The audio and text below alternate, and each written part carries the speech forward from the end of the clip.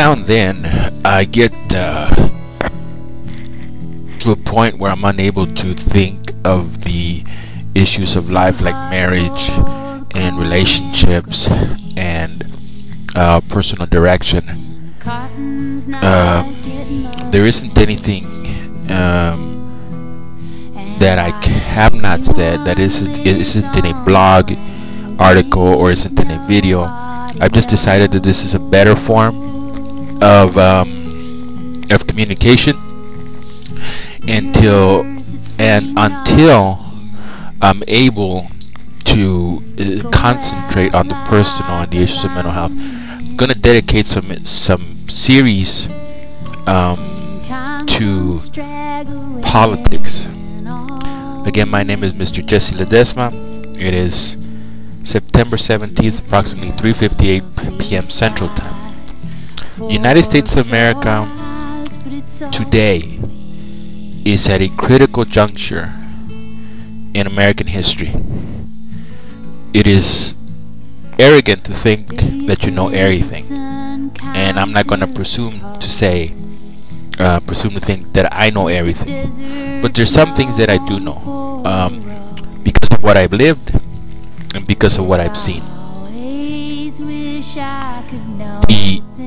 Mr. Barack Hussein Obama concerns me a lot. One, because of his ideology, and two, because the reality is that no one person can shape American political American policy. No one person can do that. As we saw, excuse me, I'm gonna take a drink of my root beer. As we saw with Bush,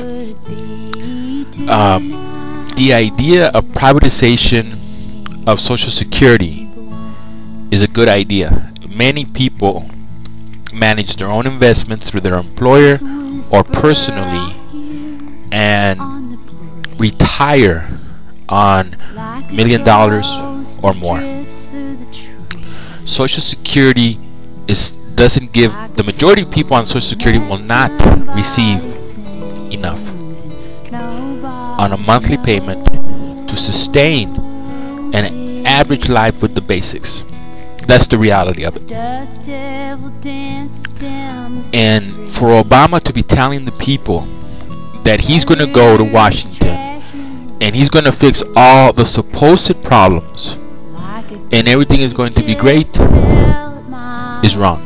If anybody believes him, you're believing a lie, because what we saw with Bush trying to privatize, make Social Security private, and make retirement a personal issue, was how difficult it is to do things with the type of people that are involved in American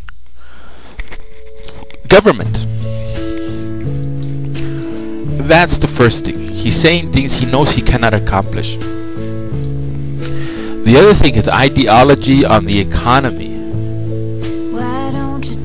There is a reason why many of us are excuse me, scared of the idea of turning the American relationship between government and private industry into something that resembles socialism.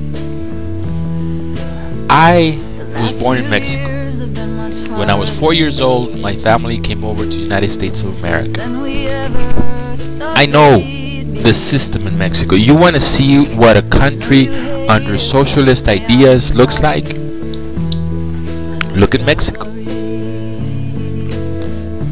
50 years ago, Mexico was a socialist state. The government tried to provide for the people, and people have still, to this day, are still brainwashed under those ideas.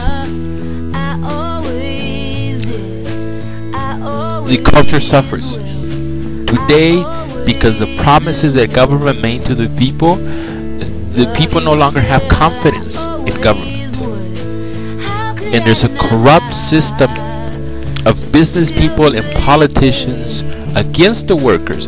The minimum wage in Mexico is $3 a day. And the reason that is because of manipulation of government officials by business people to keep those wages that low. You can't live on $3 a day, not even in the Mexican economy. But the people no longer believe in government. They don't have any confidence in government. They have gripes and complaints, but they don't trust government. And society is decaying. I live here in a border town between El Paso, Texas, where the neighboring city in Mexico is Juarez. Beginning this year to now, it has been reported that over 700 people have died on the streets between the war between the two big drug families. But the life in Mexico, I tell everybody, when you look at Mexico, you got to realize people don't pay taxes. People bribe the tax collector.